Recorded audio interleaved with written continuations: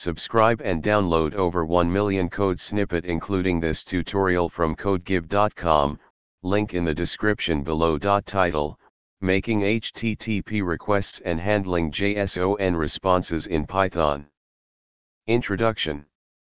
In this tutorial, we'll explore how to make HTTP requests and handle JSON responses in Python using the popular requests library. HTTP requests are an integral part of modern web development, and JSON is a commonly used data interchange format.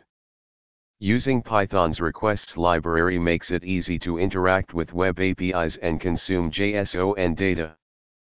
Prerequisites. Before getting started, ensure that you have Python installed on your system.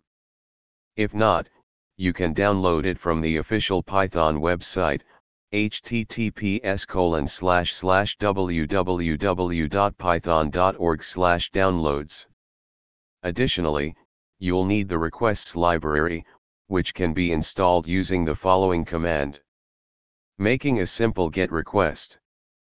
Let's start with a basic example of making a GET request to a web server and retrieving JSON data. In this example, we use the jsonplaceholder API to retrieve a sample todo item. The response.json method is used to parse the JSON data received from the server. Making a post request with JSON payload. Now, let's see how to make a post request and send JSON data as part of the request payload. Handling authentication. If the API requires authentication, you can include authentication details in your requests.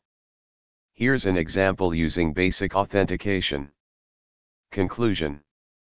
This tutorial covered the basics of making HTTP requests and handling JSON responses in Python using the requests library.